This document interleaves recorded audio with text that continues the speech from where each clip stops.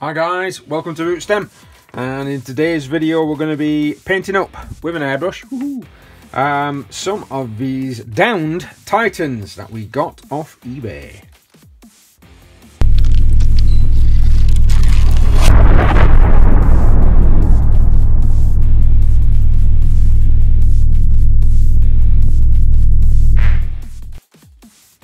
So a little story for you as we start the painting video.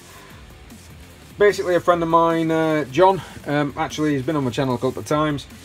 He discovered these downed Titans, which, well, there were, I think, whoever's done them has done them in. It's definitely 3D printed. You can kind of tell that they are 3D printed. They've definitely got the lines on there from being 3D printed. But basically, he's got hold of these off eBay. There's 3 different designs. He got 2 sets because they're not actually very expensive, and they must have been cast from proper models that somebody has actually created, or maybe even done that way. And we're going to be painting them up. Now we're going to be painting them up in a couple of different colours. We're going to be using some metallic colour from Green Stuff World, and we're also going to be using some contrast paint, fired of course through the airbrush, because we don't want to be spending a lot of time brushing these. They are terrain pieces after all. Let's get them out, let's get them done quick.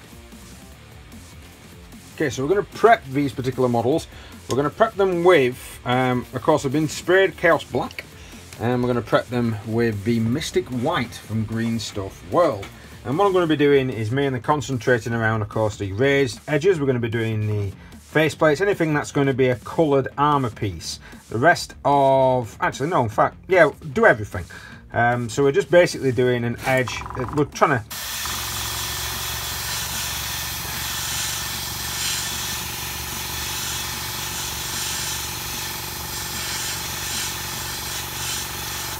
so that's what you're after, and just keep coming back.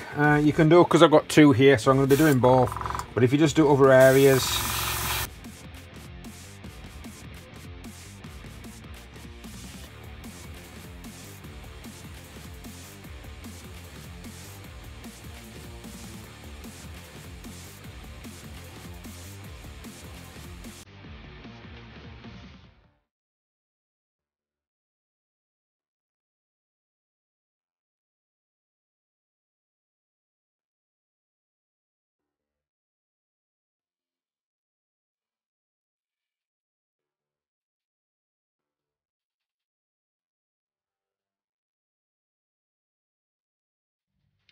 So, next up, you want to use some of the blue tack, or of course any form of modelling putty, and just protect some of the areas you don't really want to be covered in this particular paint. So that one we're going to come to in a minute.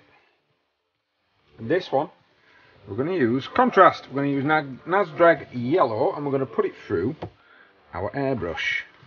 Now the reason we're going to put it through our airbrush is it's going to create a lovely metallic effect. If you saw me do this on the Necromunda painting video, you'll know kind of the effect that we're actually going for here.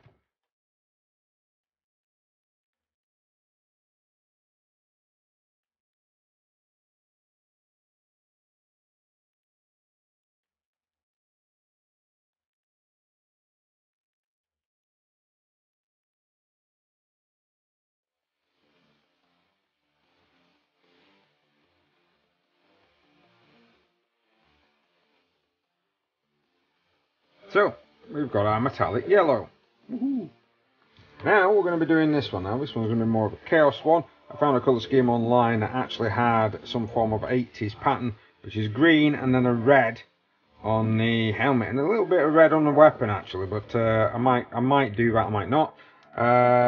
Just mainly on the casing, but it's a red helmet and it's going to be a green body. So for this we're going to be using orc flesh to start with.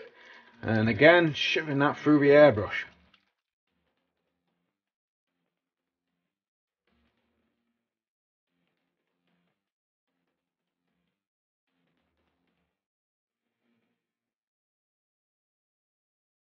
So next up, we're doing some dry brushing. I've just done that one to test it. I'm not going to actually go in with the silver because there's no real need. These are terrain pieces after all, so the quicker I can get them out there. quicker it is for everyone else playing the game anyway, because I'll not do it. So, neck on compound, dry brush. I got a large dry brush.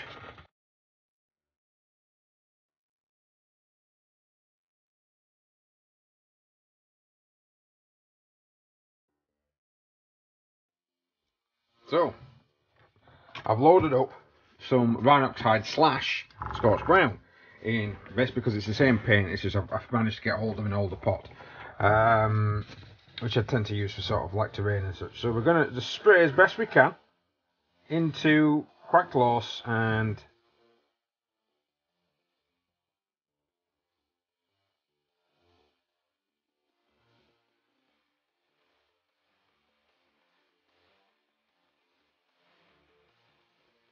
so the next colour I'm using is, it's called Scrap Brown, but I did show a Bestial Brown, which is what I'm currently dragging my paint from, simply because it's an older pot.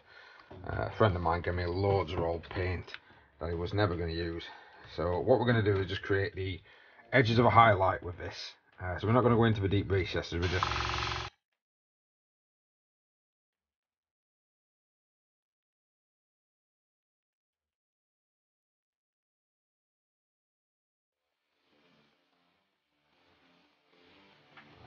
So I'm just now getting a little bit of Dawnstone. Okay. And we're just going to pick out what looks like the bricks. Now I don't really want to go too heavy on this, I just want to kind of pick out what looks like it. I mean, that looks like it might have been a bit of panelling, but you can always make it out to be a brick.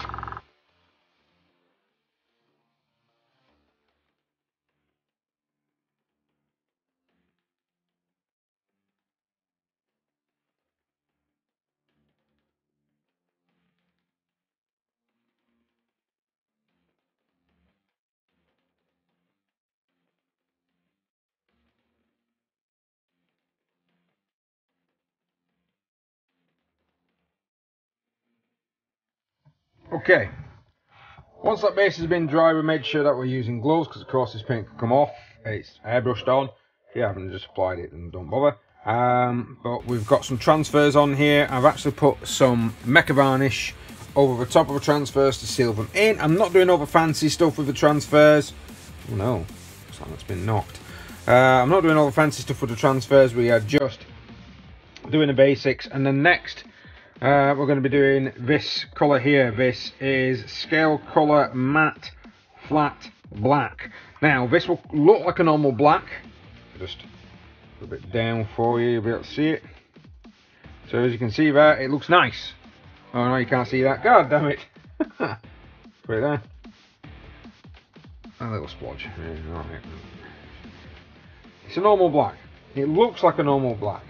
That is until it dries. Once it dries, it looks very matte and very chalky. Now what I mean by that is it looks a little bit like a very flat or sooty sort of black. This is perfect for me when you're doing tyres, and it's going to be perfect for the next stage of what we're going to be doing here. So using the scale colour, we're going to be putting some, so we've got it here, Pixar exhaust.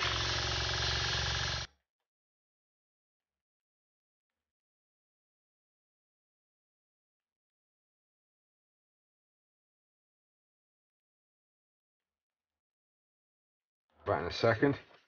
And we're not just doing the vents, we're also going to be doing the impact points of the weapons as well.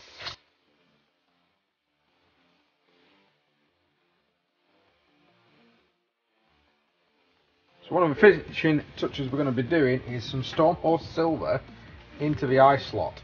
And once that's dry, we're going to then be putting in, it's the blue colour. I'll grab it. Not Soul Gem. It should pop up on screen in a moment.